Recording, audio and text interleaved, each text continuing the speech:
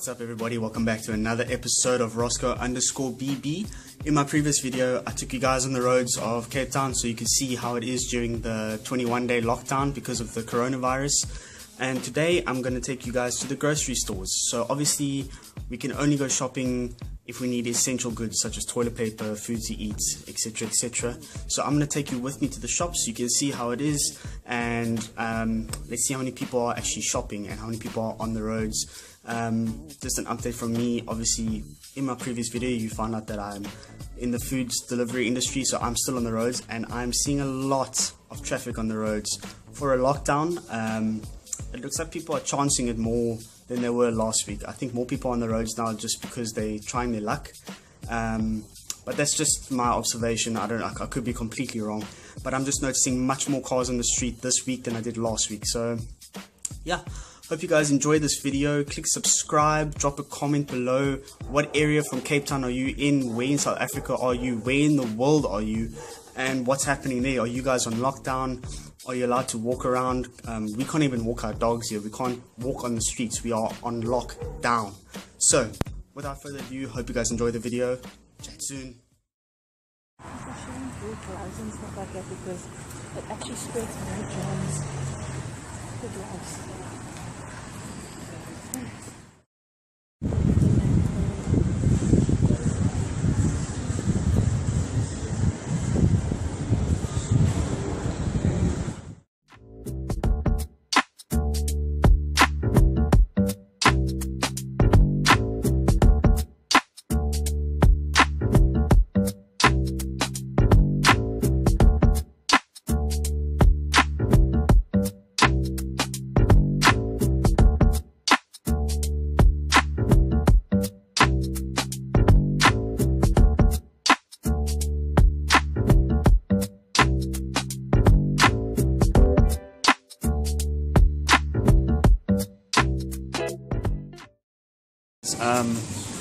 They've barricaded the things that aren't essentials, stuff that you don't need to buy in this time. So I'm going to get a video of that. They put like red tape over everything that's not an essential, so you can't be buying junk. So I'll show you guys in a sec.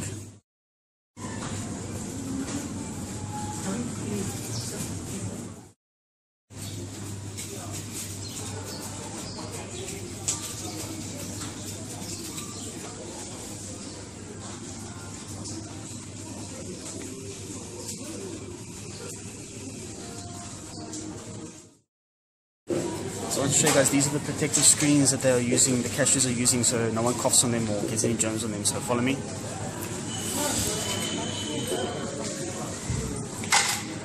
So you can see there's like a glass screen. So you would stand behind it like that.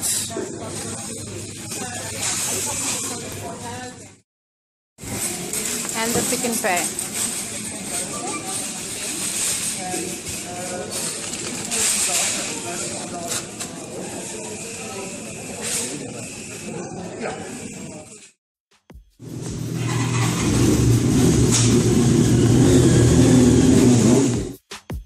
Okay, I am home.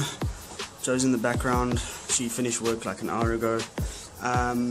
So as you can see in the video, I first went to the grocery store, Checkers Hyper, and you can see how crowded the place was. People were literally queuing outside, and what they do is they only allow a certain amount of people in at a time. So you literally wind up waiting like 35 to 45 minutes just to go in for like a bread or something. So I wound up going to Pick n Pay instead, and it was much quicker. As you can see, it was much more quiet. I literally walked right in. Yeah, hope you guys enjoyed. Catch up soon. Cheers.